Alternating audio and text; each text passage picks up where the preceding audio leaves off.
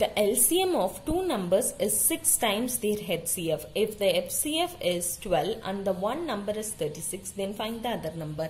இப்போ என்ன கொடுத்துட்டாங்க, LCM ரெண்டு நம்பரோட LCM வந்து HCF விட 6 மடங்கு அதிகம் அப்படின்னு கொடுத்துட்டாங்க. HCF ஓட வேல்யூவும் கொடுத்துட்டாங்க. So HCF வந்து 12 நமக்கு தெரியும். LCM வந்து 6 times of HCF. So 6 times of HCF na 6 into 12. 6 12s are 72. அப்புறம் என்ன கொடுத்திருக்காங்க, ஒரு நம்பர் வந்து இந்த HCF உம் LCM உம் கண்டுபிடிக்கிறோம். ரெண்டு நம்பர் வச்சு நம்ம HCF உம் LCM உம் கண்டுபிடிக்கிறோம்னு வெச்சுக்கோங்க. அதுக்கு HCF வந்து 12 வந்திருக்கு, LCM வந்து 72 வந்திருக்குனா அதுல ஒரு நம்பர் 36, இன்னொரு நம்பர் என்னன்னு கேக்குறாங்க. சோ இன்னொரு நம்பர் எப்படி கண்டுபிடிக்கலாம், இந்த two நம்பர்ஸையும் மல்டிப்ளை பண்ணும்போது நமக்கு என்ன வேல்யூ ஈக்குவலா இருக்கும், HCF யும் LCM யும் மல்டிப்ளை பண்ற வேல்யூ ஈக்குவலா இருக்கும் இல்லையா. அதனால other number is equals to